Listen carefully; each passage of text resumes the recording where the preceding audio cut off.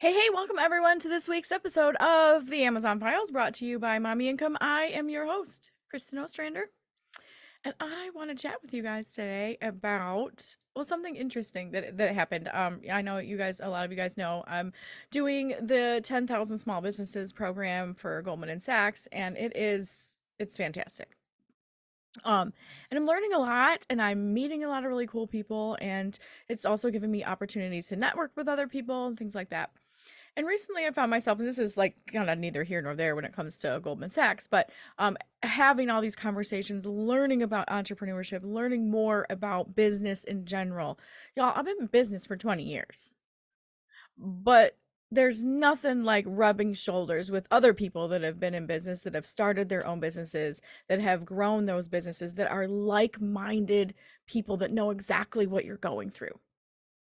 And it's interesting to me because I've also read and studied a lot of different characteristics of like successful people and successful entrepreneurs, and make my own observances and see not only my own life, but all of the clients and people I work with. And now all these Goldman Sachs students who are all from all walks of life, from all different kinds of businesses, like everything from childcare to IT, code writing to car detailing to professional development, people creating parts for cars and things like that.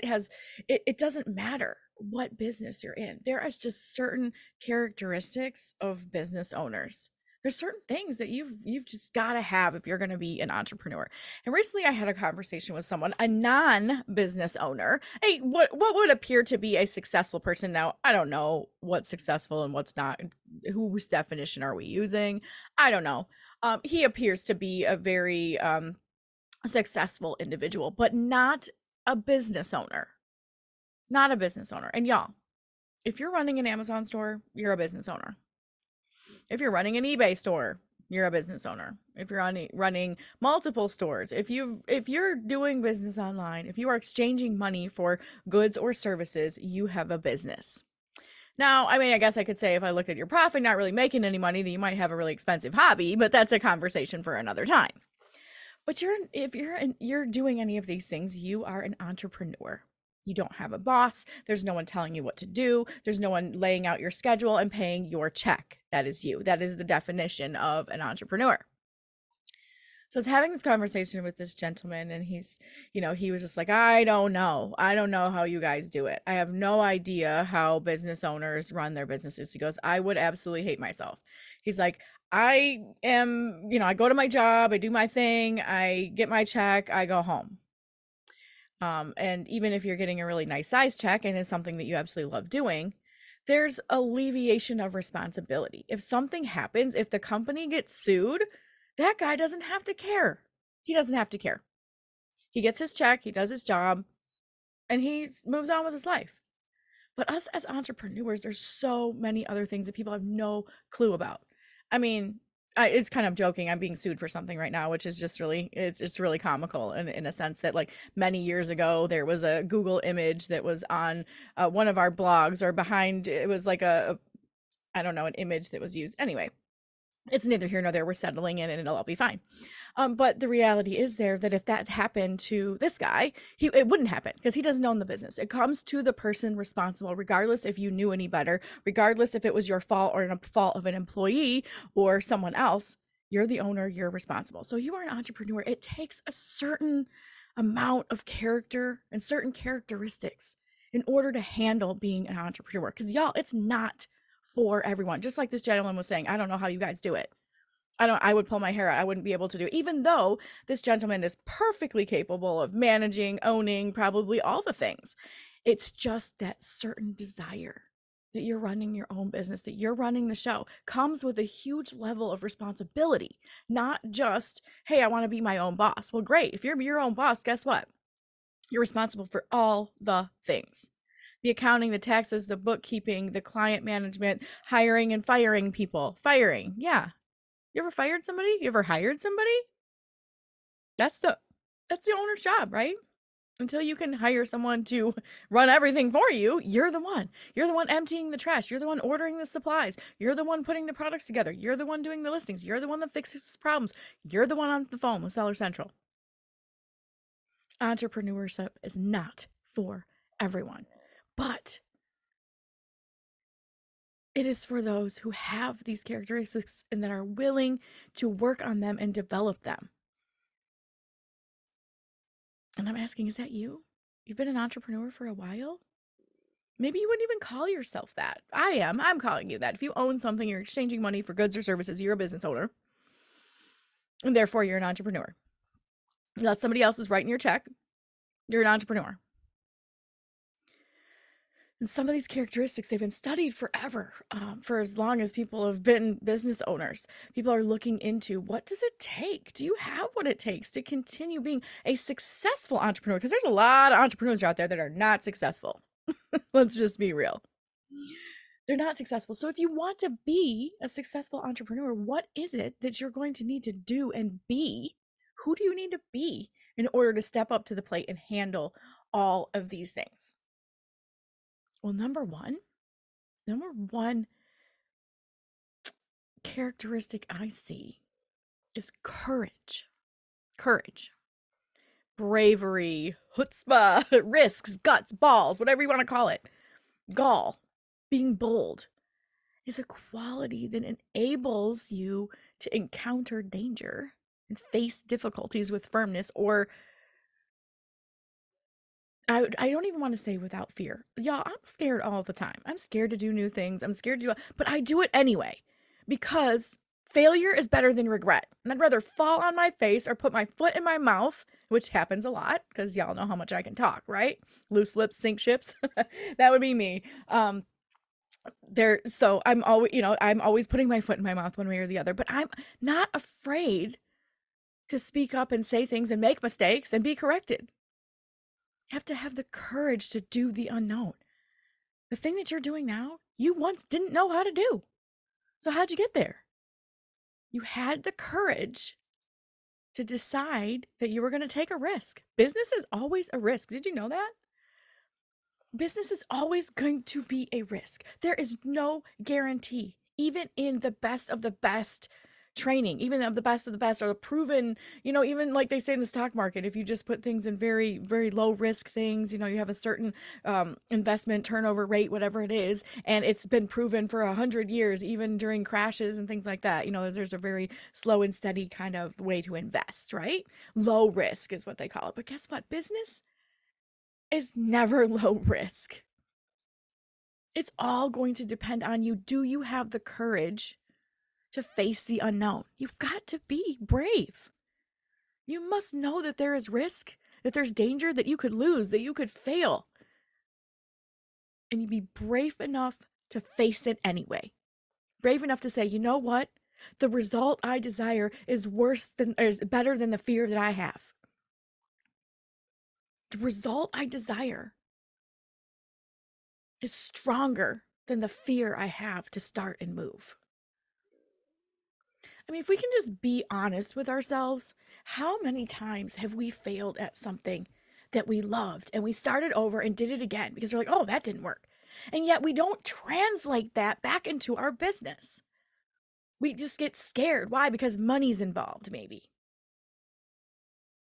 But have you ever tried a hobby or something fun or something different? Or, I mean, I'm trying to grasp at straws here because everybody's different. Maybe you've never been a dancer and you wanted to learn to dance. Maybe you want to learn to play the guitar or knit or do something that's fun and creative, or just something you wanted to try. Something that maybe didn't cost you a lot of money. As far as risk is concerned, you're not going to lose your life savings, right? Learning to knit. But you're going to be bad. You're not going to be good when you first start something. Even if you have experience with certain areas, it doesn't mean that you're going to jump in and be really good. So you have to have the courage to fail. You have to have the courage to screw it up so that you can fix it, so that you can learn from it. Courage, bravery, doing it anyway. I'm scared all the time. I already said that. But I do it anyway because I'd rather fail than not show up. Show up for my own life. Let me ask you, are you showing up for your own life? Are you present in your dreams and your desires and your hopes and your future? Or are you just getting by? Are you just surviving and getting by. I've been in both places, and there's hope in both places. But courage might be the next step that you need to take. How can you be brave today in your business? That is the characteristic. Brave enough to fall on your face in front of millions of people. You know, some of our technologies today that we love and live on, aka our phones, things like that, were once laughed at by people. Like, are you kidding me? People are going to carry mini computers in their pockets?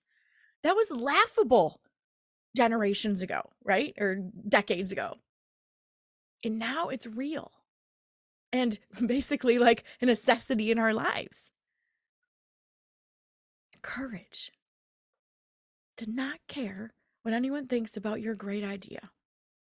Courage to spend the money and invest in yourself, no matter what people are saying, no matter what you think they're saying. Let's just be real about that too. A lot of times the stuff in our heads we think people are saying, they're actually not saying. To be really real, most people aren't thinking about you. They're not thinking about what you're doing, or what you're not doing, or what you're producing or not doing, or whether or not you're still doing Amazon, or whether or not you've moved on to something else, or they're not thinking about you. You're thinking about you, and you're thinking that other people are thinking about you because your mind wants you to be scared so that you don't take risks. It's this perceived idea of protection, self-preservation. If I don't launch this new idea or don't tell anyone about it, no one can laugh at it and ridicule it. So freaking what? So what if they laugh? Someone once laughed at Uber as a crazy idea. Crazy. You're nuts. No one is just going to rent your car to drive you from here to there, drive you around like a taxi. But now, how many of us have Uber and Lyft on our phones, using regularly? It was once a laughable idea. Courage is what it takes. Patience. Here's another favorite word everybody has, right? Patience. It ain't gonna happen overnight, friends. Results that are lasting are not achieved in a fast pace. Lasting results take time to produce. Lasting results take time to produce. Just hold on to that. We are all in such a hurry to arrive someplace. Newsflash. It's a whole journey. It's a whole journey. Once you arrive to a place where you think you're going to arrive, you're just going to have to go on another journey. You think you're going to stay there and just stay content? We are meant for growth. We were created to constantly grow and change and adapt and evolve as humans. So this is your not so gentle reality check that you're never going to arrive. You're always going to be in progress. So the question is, what are you in progress with right now? And are you being patient with yourself? Are you being patient with yourself? It's not going to happen overnight. It's not going to happen at all if you don't do anything. But it's not going to happen overnight, even if you're working. Have you ever sat in the chair, walked your dog, drove in the car, and thought, am I ever going to reach my goals? Is this ever going to be different? Am I always going to struggle? Am I always going to have a hard time? No, you're not. But you've got to be patient. They say Rome wasn't built in a day. That's so true. We always get to see the end result of stuff. Look, on social media, you're seeing someone's end result after probably 10 years or more working. So every ad that you see, every program that they're selling you, everything, remember that the person behind that developed that over many, many years. Their experience, their trial and error, all the things they did, they were patient. They were patient. The results you get are the cumulative efforts of your consistent actions and choices over time. Let me say that again.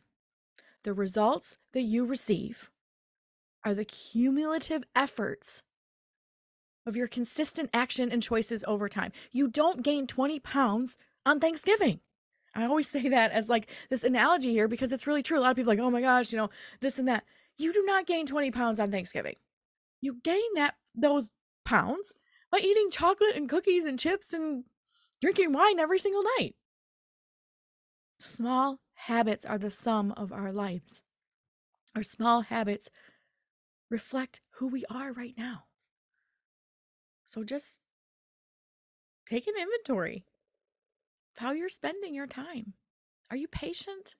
Are you taking consistent actions regardless of the result that you see immediately? We all want immediate results, do we not? I want this yesterday, right? The truth is, no one gets instant results. It takes time and effort. Also takes determination, aka stubbornness. I use the word determination because I used to always call myself stubborn, and I was realized that I'm not really stubborn. I guess I'm just determined. Drive, persistence, grit, firmness of purpose, making up your mind about something, being persistent. There's another word. There's another characteristic of people. Continuing or repeating behavior supported by a belief that a specific result will come. Yes, I sound like the dictionary right now. I understand this. But do we not grasp? Do we not understand what these words are and what they mean to be persistent? Repeated behavior. Hello, the squeaky wheel gets the grease, right? Repeated behavior supported by a belief, something you think, something you know, something you're confident in, a belief that a specific result will come. If I practice every single day, I will improve. That's the example of persistence. Even if I don't improve today, I will gradually improve over time if I am consistent. Repeated behavior that you trust will bring a certain result. Do you trust that your result will come? Or do you give up and stop putting the work in because you're not seeing it right now? Determination. Making up your mind that this is what you are going to claim. And you will take steps to get there. Determination and persistence.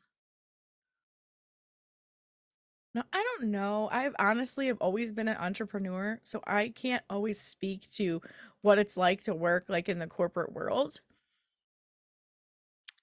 But I don't know if persistence and determination is always required when you're showing up to do a job, being paid by somebody else, even if you love those things. I don't know. I can't really weigh in on that. I'd love some of your guys' thoughts on that. I'm not saying that you don't have to have these things if you're just someone that's working and that isn't an entrepreneur. And also, not wrong, just different. There's nothing wrong with not being an entrepreneur. I know lots of people that have absolutely don't want ever have anything to do with owning their own anything because they understand the weight that brings. They understand the responsibility that it takes to run a business, and they don't want anything to do with it. It doesn't mean it's wrong. It just means it's different. But how much determination do you really need if you don't have any goals, if you don't have anything working towards, right? Here's another one. People's favorite words, right? I'm just hitting you hard, y'all. I'm hitting you hard today. Discipline. Discipline. My entrepreneur business friends here, I just have to be honest with you. You can't just do whatever you want and expect to see the results. You must do. You must sacrifice. You will give something up to obtain something better. It's part of the job. Developing specific behavior through instruction and practice. That's discipline. Instruction and practice. Doing. As much as I love being an entrepreneur and being my own boss, I can't just do whatever I want. I have a team to support. I have a business to run that has specific tasks that I must do in order to earn an income. You can't just, entrepreneurship isn't just, well, I'm flexible, can do whatever I want, whenever I feel like it. Well, there's some truth to that. But did you know that if you work at Starbucks and you get sick and don't show up today, that they still make money and serve coffee without you? If I get sick and don't show up to work and don't do my job, I could potentially lose everything. The struggle is real. Discipline, specific behaviors, instruction, practice, doing.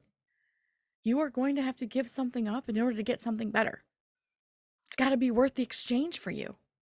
Otherwise, you won't make the sacrifice. I'll tell you, a lot of the sacrifices I have made over time have been very much worth it. But in the moment, if you ask me, discipline doesn't feel good, does it? It doesn't always feel good. It's not usually a word all of us describe as like a really positive thing. A lot of times when we use the word, we use it out of envy towards someone else who we believe is super disciplined. Wow, he or she is super disciplined. But you can say that about you. You can say that about you. How are you disciplined in your business? You show up every day at the same time? Do you do the tasks you need to do? You don't have a boss standing over you? That's discipline. You've got it. You've got all these characteristics. They're in there. How about commitment? Commitment to learning specifically. I am convinced that you cannot continue to improve, grow, and change if you aren't willing to learn and study new things. Always learning, always practicing, always improving. Accept your growth and decide you can grow more. There's really no such thing as a rival. We just talked about this. I'll be honest, I was scared to death to go back to school at 42 years old. Remember my story? Dropping out of college, basically them telling me to leave because I didn't have a major. I didn't know what I wanted to do with the rest of my life. I was just kind of like, what is all this? I don't know that there's anything for me here. And then I have an opportunity to go back to school doing something I love, which is business. It's like this accelerated business. I'm all in. I absolutely love it. I'm committed to learning, whether it's reading an article every morning about something that interests me or learning to do things out of my comfort zone, like the bookkeeping and accounting and balance sheets and all these crazy stuff. Not my wheelhouse, but I'm willing to learn because I need to grow, because I need to grow and change. If you always do what you've always done, you always get what you always got. Do something different and expect a different result, but do it consistently. Optimism.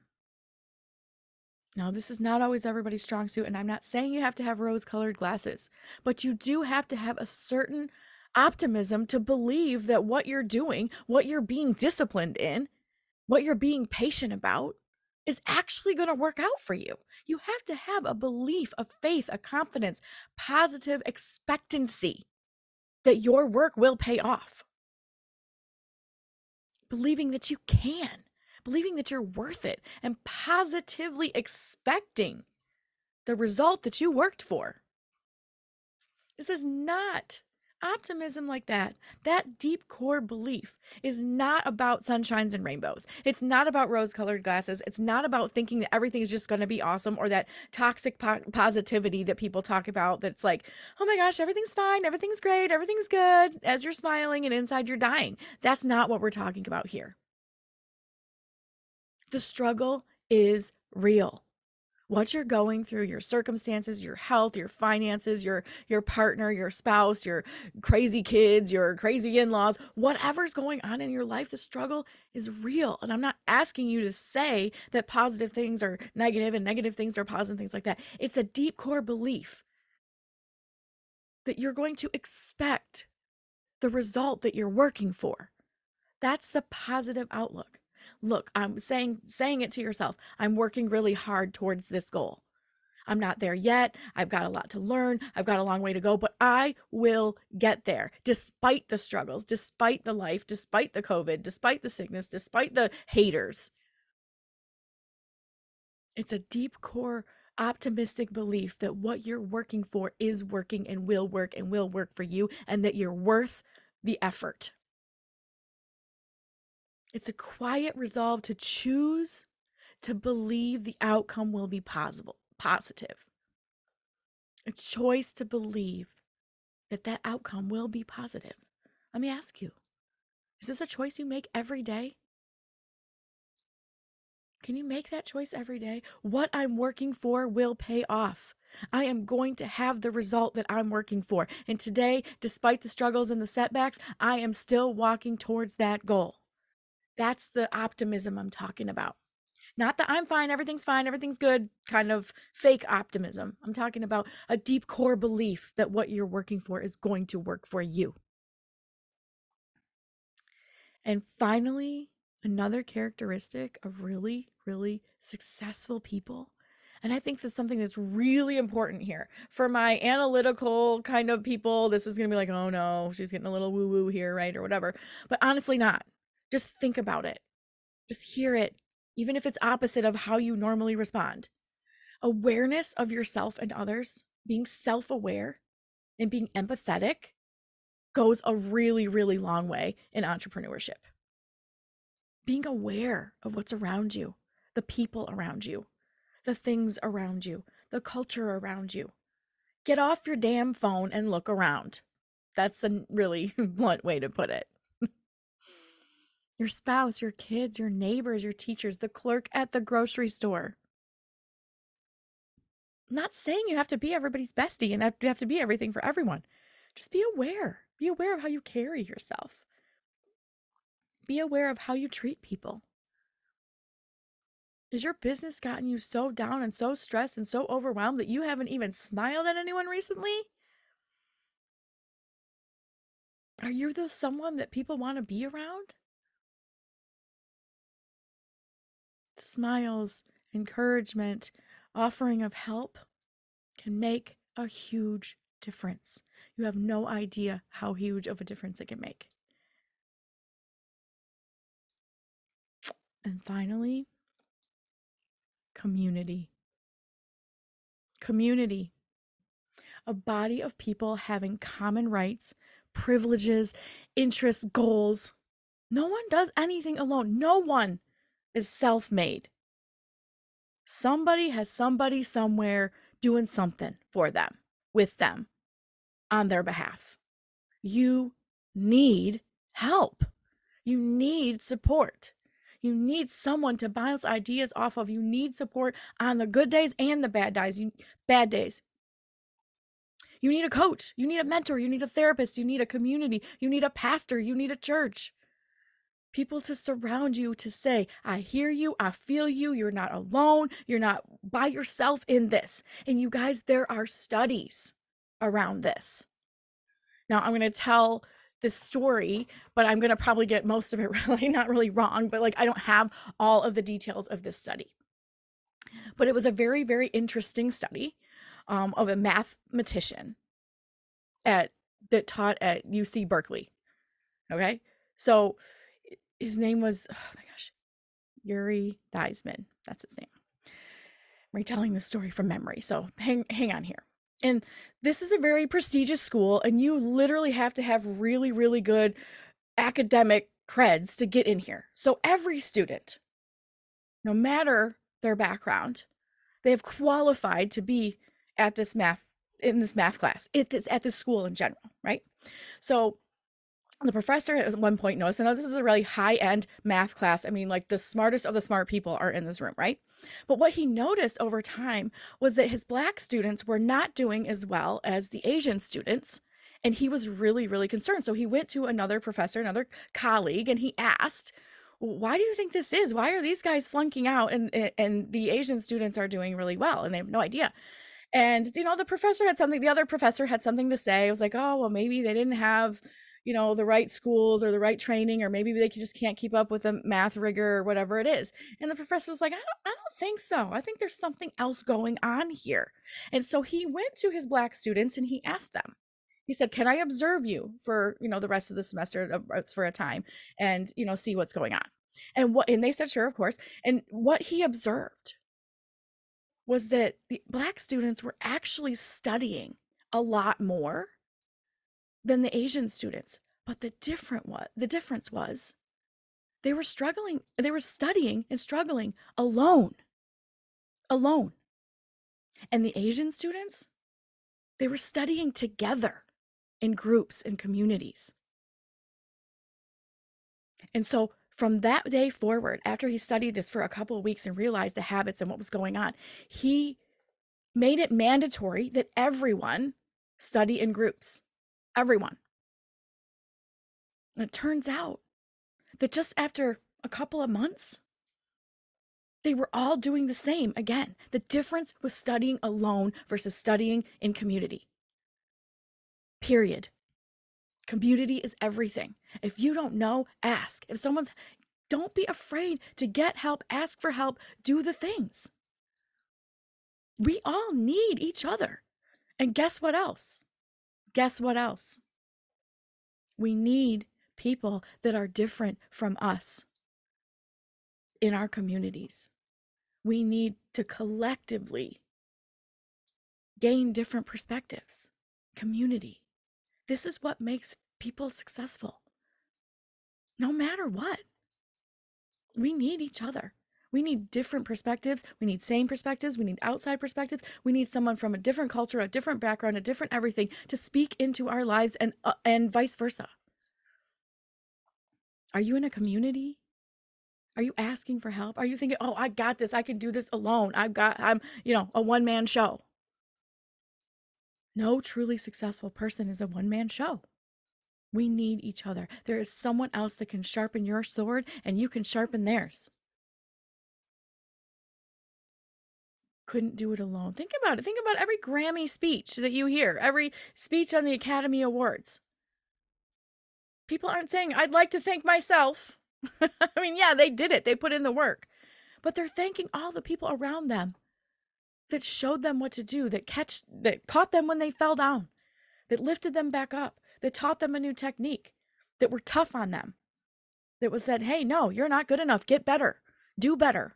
Be better. We've all been told that by somebody somewhere, I hope.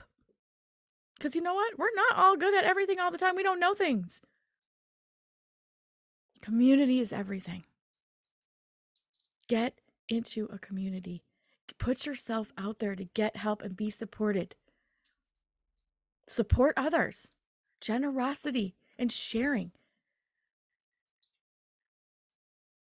Nothing is really, truly enjoyed until you can really be shared. Other people need what you have and you need what they have. Offer it up. Abundance is everywhere. When you learn, share. Look to give. Seek it out. It's not just for a good feeling. Scarcity is bogus. Share and help and serve. It's part of being successful. Now, I don't know about you, but I could definitely use some help in a lot of these different areas. Definitely need more courage. I need more community. I realized that recently as I'm going through this program. I'm realizing that every week I get to gather with like-minded people. And that's my favorite part about it. Yeah, the learning and all that kind of stuff is great. And I'm acquiring new things and I'm excited about that. But it's the people that really make a difference. So which one of these do you need to brush up on? Which one do you feel like it's lacking? Come in the community and share. If you're a wholesale bundle student, we have a place to talk about these things. If you need a community, if you have one that you want to share with someone else, share it in the group. Let me know, reach out. Everyone needs a community that they feel like they belong to, that they feel supported and helped, and they feel like they can give just as much as they receive. If you don't have that, reach out. Now, I know you guys could be doing any other thing right now. I appreciate you listening to the Amazon Files podcast. Don't forget to subscribe. Don't forget to share this with someone else. Leave a comment, leave a review, and we'll see you same time, same place next week on the Amazon Files.